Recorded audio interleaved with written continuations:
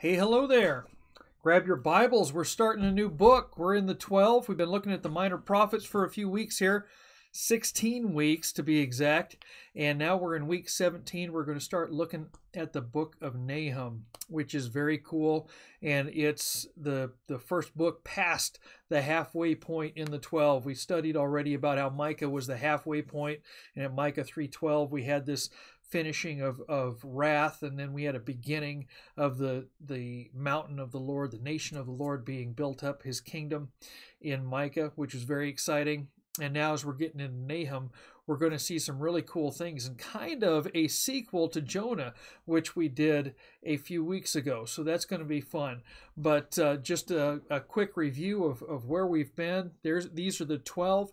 We are studying them as a unit. We're studying them from a kind of a satellite view, getting a big picture. We're not going really intricately verse by verse. We're going to get the whole thought of the books as we go, and then also see the unity of the 12 kind of as a particular presentation by God of all 12 of these together. So that's where we're at.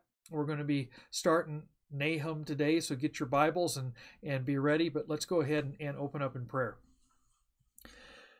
Lord, we come before you. Thank you so much for your word. Thank you for your truth, that we can learn from it, that we can live by it. Lord, as we look into your book of Nahum, please teach us, help us to understand what's going on there, help us to understand how that applies to our lives and how we should live it out and bring others to it, and Lord, live closer to you because we've studied this book of Nahum. Lord, we thank you for it again, and we praise you in Jesus' name. Amen. Okay, so let's go ahead and get right into it. Go ahead and open your Bibles or read along with me on the screen here. And we are gonna look at every verse in Nahum chapter 1 today. But the book of Nahum really is an amazing book, the way it's written. It's got poetry in it. The entire book looks like it has a chiastic poetic structure that focuses kind of on this. Some call it a lament over Assyria in the middle, in chapter 2. And it can also be considered a taunt over Assyria, and it has to do with lions. So think about that as you read through Nahum over this next week, because we're not going to get to the lions this week, but we'll get to them next week. And we've even got some pictures of lions from ancient Nineveh that we're going to be able to look at, and we're going to see some things about that next week. So that's going to be very cool. So be thinking about that. But let's go ahead and just see, how does this book start? The Oracle of Nineveh, the book of the vision of Nahum the Elkoshite. So that's really that's the only time Nahum is mentioned in all of the scriptures, is right there. There's other places where we can speculate, maybe this prophet that they're talking about was Nahum, but this is kind of it. And right here is like the last time we talk about Nineveh specifically in this chapter by name, which is interesting. So this is an oracle of Nineveh, and the book of Nahum really was written to Judah more than it was to Nineveh or to Assyria. In fact, the Assyrians may never have seen this. They had their opportunity to repent when Jonah came to them, and they did repent at that time, but then they fell away from the Lord again. And the Lord allowed that to happen so that he could bring punishment upon Judah, who had also turned away from him. And we're going to see, when we're talking about Nineveh, is it really that same Nineveh that Jonah was talking to? Yes, it is that same Nineveh, just 100 years later. It's not even that much further into the future from the time when Jonah spoke to the Ninevites. So this, and I think we've seen in our own country several times over the last 100 years how quickly things can move back and forth, and how public opinion, government control, all of these different things can change drastically. And that's, so seeing that happen with a big, powerful country like Assyria in ancient times certainly is no surprise. So when was it written? Well, we have some clues from history and from Nahum. Nahum in chapter 3 speaks of the conquest of No Ammon, which is Thebes. And that we know happened in 663 BC. And then Nineveh, as Nahum had proclaimed, was utterly destroyed and fell in 612 BC, never to be inhabited again. The only inhabitants there now are archaeologists who are going through digs and grabbing up all of the cool things that they could find there. Interestingly enough, very little of monetary value at that time that it was plundered. All the gold and all the silver were carried out at that time, and all of the fancy stuff. The only thing left behind was documents and these stone writings that we call stela, that have been very valuable to us from a historical standpoint, but they were left because they couldn't be sold or bartered or taken to the pawn shop back then. So we believe that about 650 years BC is the best date for the book of Nahum. So what has happened since Jonah 100 years earlier? Well, if we go to 2 Chronicles chapter 33, we find out a lot about some things that were happening. One, Manasseh. We know Manasseh from, he's this evil king. He took power when he was 12 years old. He reigned in Jerusalem for a long time, but he did evil in the sight of the Lord according to the abominations of the nations whom the Lord had dispossessed before the sons of Israel. Remember, Israel was sent into the promised land because those that were there had defiled the land. And so Israel went in to bring righteousness back to the land, and then they failed to do so in many instances, and Manasseh was a glaring example of that. So what happened to Manasseh? God sent the Assyrians in to get him. Okay, so Manasseh misled the people of Judah and the inhabitants of Jerusalem to do more evil than the nations whom the Lord destroyed before the sons of Israel. The Lord spoke to Manasseh and his people. Okay, so he sent prophets to the nation of Judah, but they paid no attention. They didn't listen. They didn't care. They wanted to go their own way.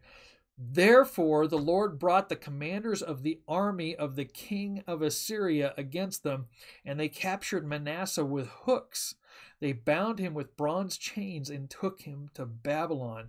So here King Manasseh, Judah was overrun by Assyria, sent from God to punish Judah for turning away from him and then for not paying any attention or ignoring him when he sent the prophets to ask them to repent, even as he had asked Jonah to go to Nineveh, to Assyria 100 years earlier.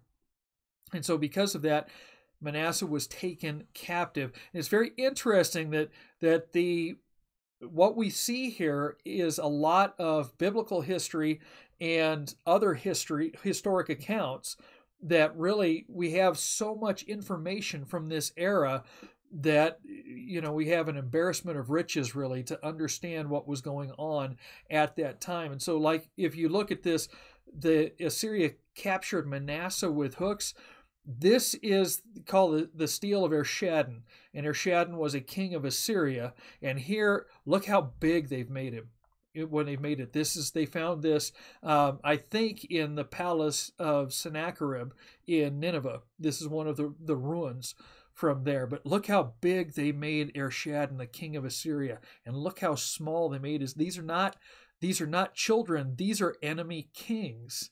This is the king of Egypt at the time, and this could be an Egyptian or an Ethiopian. Some actually even think that this might be Manasseh himself. They look at this cap and they see some other ruins from Assyria that show a lid like that on top of King Jehu. But look really closely here. See, he's got this scepter in his hand, and if you look real close, and you can look it up on the internet, look for the Esarhaddon victory stela. And Esarhaddon, I don't know that I'm pronouncing that anywhere near Esarhaddon. I don't know how to pronounce that. So, but that's how it's spelled. And if you look that up, then you can get a big picture of this. Or if you're looking on a big screen, you can see it. But you can see these strings coming down, these cords coming down from his hand to hooks in the noses of the kings that he's captured here. Okay, and so when we see that 2 Chronicles tells us that the king of Assyria captured Manasseh with hooks and bound him with bronze chains and took him back to Babylon. And then we see this this picture here, it kind of brings things into focus that, okay, we're seeing the same accounts from two different sides, from two different historians. And, one thing that we'll notice, though, in the biblical accounts versus the secular accounts, whoever's writing the history in these secular accounts tends to forget about his defeats and always remembers his victories. So whenever we found one, it's something like this, where you've got this king being huge and keeping the other kings in captivity and hooks and things like that. But our Lord has his prophets keep a better account, or a more accurate account. And so when Manasseh is taken away in hooks, it's recorded there. But when Ashurbanipal is defeated, that's not recorded, or when Esarhaddon suffers defeat, those aren't recorded, anything like that. So that's kind of interesting there. So this is a pretty nasty thing for Manasseh to have to suffer, and he does respond to it. And I'm not sure, I must have missed that, because I thought I put that in the slides here. But because of this, if you keep reading in 2 Chronicles chapter 33, you'll see that Manasseh repented and he recognized the Lord his God. And that's a powerful thing. And so this capture of Assyria, or capture of Manasseh by Assyria, finally got the point across to Manasseh and to Judah, even when God's own prophets couldn't do that. So, and then it wasn't just Judah, but Assyria made conquests of Egypt and Ethiopia and other places. This big stone pictograph that you see here, this is the conquest of Thebes, or Lo Ammon, that we talked about before in Ethiopia. And these are all of the captives being led out. And again, this is a big piece of stone that we found in Sennacherib's palace in Nineveh. So what about this poem of God's greatness then? This is really cool. Nahum chapter 1, verses 2 through 8 is an acrostic poem. And it has the first half of the Hebrew alphabet, Aleph, Bet, Gimel, Dalet, as it goes down through, and has the first half of it, with the exception of verse 3 in there. Verse 3 is, the part where the Lord is slow to anger and great in power, and the Lord will by no means leave the guilty unpunished. And it's tied to Micah. We talked about how the 12 have this unified structure, and the reason that they're put in the order that they're put in is because God's revealing himself to us in a special way. And so this is the tie that we see. We see these ties to each book. And the tie from Micah to Nahum is that this last poem in Micah chapter 7, matches this part of this poem in Nahum chapter 1. The Lord is slow to anger and great in power, and he will by no means leave the guilty unpunished, which is a quote from Exodus chapter 34. And that part of this poem is not part of the acrostic. You've got the Aleph before it, and then this doesn't really have it doesn't correspond to that. And then you've got the Bet, the second letter in the Hebrew alphabet, after it. And so it's kind of stands out. It's kind of set apart. And so that's the tie that you see from one book to the next. But so this is a promise that this is an oracle of Nineveh, right? From verse 1 that we already read. Remember that? But then the bulk of the chapter is this poem, this acrostic poem about the greatness of God. And what this is doing is setting up Nineveh to understand who they're dealing with. So Nineveh, this is an oracle about you. Judah, this is an oracle about Nineveh. First of all, let's see who Nineveh is going to have to deal with. Let's see who anybody's going to have to deal with, because everybody has to deal with God. So we're going to make this acrostic poem so that it really stands out and really hits home. And then we are going to talk about dealing with Nineveh and rescuing Judah. So let's do that. A jealous and avenging God is the Lord. The Lord is avenging and wrathful. The Lord takes vengeance on his adversaries. He reserves wrath for his enemies. The Lord is slow to anger and great in power. The Lord will by no means leave the guilty unpunished. In whirlwind and storm is his way, and clouds are the dust beneath his feet. He rebukes the sea and he makes it dry. He dries up all the rivers. Bashan and Carmel wither. The blossoms of Lebanon wither. Mountains quake because of him, and the hills dissolve. Indeed, the earth is upheaved by his presence, the world and all who inhabit it. Who can stand before his indignation? Who can endure the burning of his anger? His wrath is poured out like the fire, and the rocks are broken up by him. The Lord is good, a stronghold in the day of trouble, and he knows those who take refuge in him. But with an overflowing flood, he will make a complete end of its sight, and he will pursue his enemies into darkness. And so we see this picture of the Lord being dominant over all the people, over all of the parts of the earth, the ocean, the mountains, the skies, the valleys, the hills. Everything is underneath the control of God, and it is within his power to destroy them or to build them up. And by on the flip side of that coin, that the Lord is the one who is the stronghold in the time of trouble. When there is trouble in our lives, then he is the place where we can come for refuge that nothing else can touch and nothing else can destroy. He can make a complete end with a great flood. He can shake the mountains, but nothing can shake him. And that's our God. The Lord is good, and that's why his power doesn't terrify those who come to him, who love him. But to his enemies, to his adversaries, this is truly a terrifying thing. So, what is the result of going against God's greatness? And we see this you in verses 9, and then we'll see it again in 11. And there's a lot of confusion. What's being talked about here? Are we talking to Judah? Are we talking to Nineveh? Or is this the royal you? Is this like, whoever? And near as I can tell from reading this, and it makes the most sense to me, that just following that poem is setting up the royal you. Like for 9 and 10 that we're looking at, this is for everybody. Whatever anyone devises against the Lord, he will make a complete end of it. Distress will not rise up twice. It just happens once, and then he deals with it. Tangled thorns and those who are drunken with their drink, they are consumed as stubble, completely withered.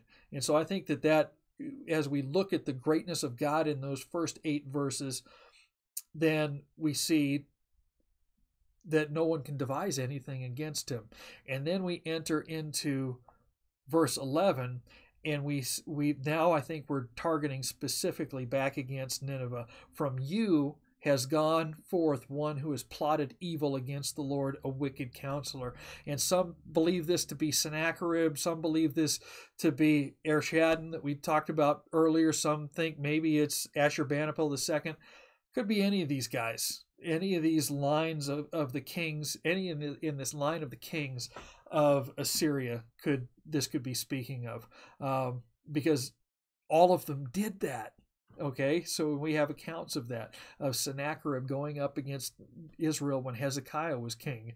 Hezekiah put his hands on the altar and he prayed to the Lord, and the Lord took Sennacherib out and sent him packing back home.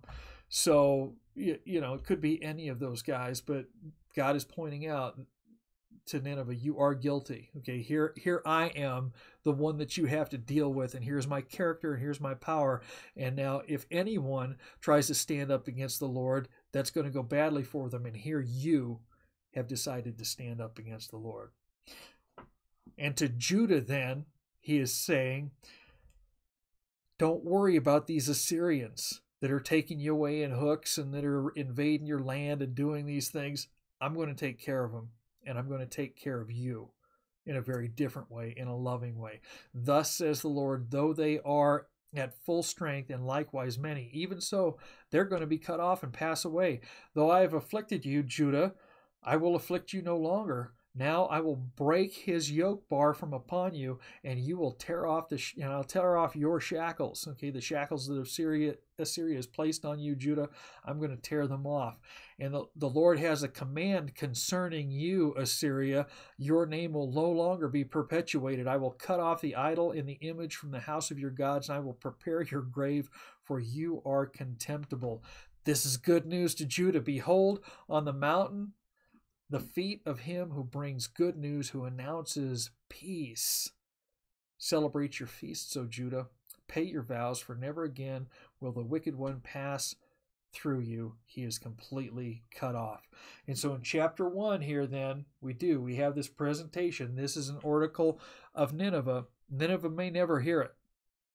Okay, but Judah is definitely hearing it and recognizing the power of their great God, the love for those who are his, the strength that he has in dealing with his enemies and his adversaries and the adversaries of his people, and the destruction that will come upon any that oppose him, the presentation of the guilt of Assyria opposing him, and then showing the reversal of fortune to Judah, that as you were shackled, you're going to be freed, and as Assyria shackled you, they will be shackled, they will be eliminated. That's what's going on to introduce this. Now, the next 2 chapters, we're going to look at this invasion that God sends against Assyria, and then the lament or taunt over Assyria, and then the plunder as the invaders leave and take everything with them. It's pretty fascinating, but go ahead and read through it. Look at the lions. I promise pictures of lions next week. But for this week, remember the Lord is slow to anger and great in power, but he will by no means leave the guilty unpunished. If we see him being slow in his anger, that's because of his great character. And we understand that he's slow to be angry with us as well as with our enemies, but we recognize that those who come to him, he cherishes and he upholds, and he is a stronghold for us. So remember that this week. Be reading in your Bibles. Take a look at Nahum. Get the most of it, and we will see you next week. God bless you.